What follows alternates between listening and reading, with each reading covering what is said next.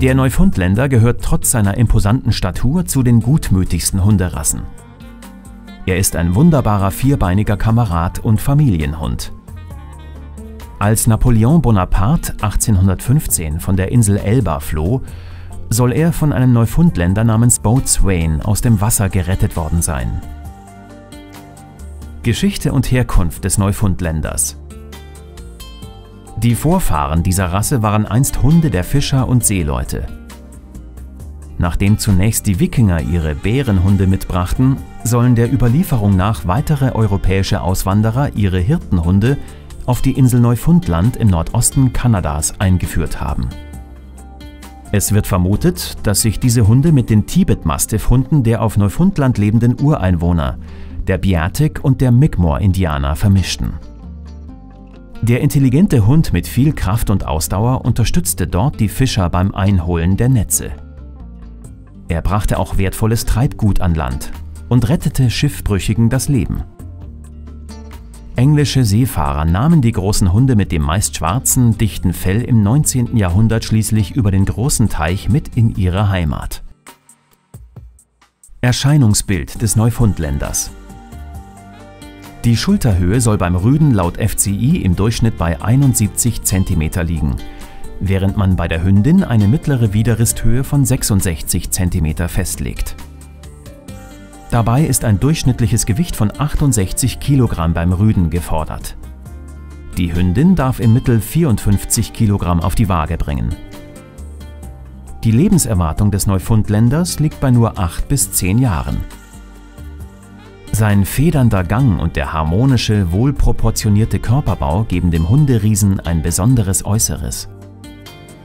Das Fell ist mäßig lang, dicht, relativ fettig und kann zu Eigengeruch neigen.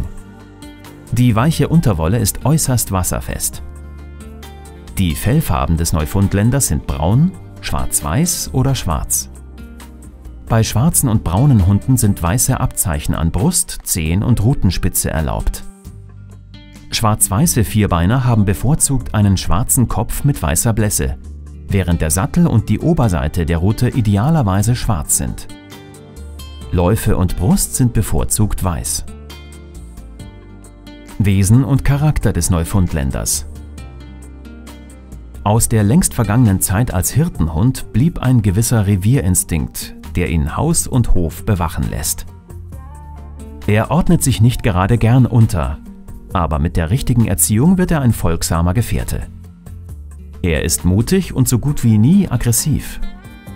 In der Regel ist er freundlich zu Menschen und Artgenossen, was sich schon in seinem gutmütigen Blick widerspiegelt. Selbst ein nicht ganz unerfahrener Anfänger kann mit dem bärenartigen Hund gut umgehen. Neufundländer sind sehr kinderlieb und anhänglich. Da diese Hunde gerne Familienkontakt haben und bei ihrem Rudel sein wollen, ist Zwingerhaltung ausgeschlossen. Im jungen Alter zeigt er einen ausgeprägten Spieltrieb.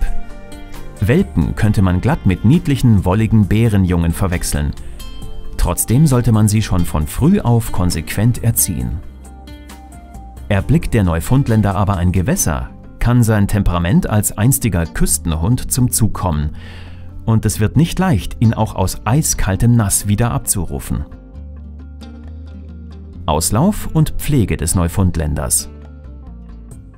Mit seiner angeborenen Neigung zum Wasser und seiner Apportierfreude ist der Hunderiese der ideale Kandidat für eine Ausbildung zum Wasserrettungshund.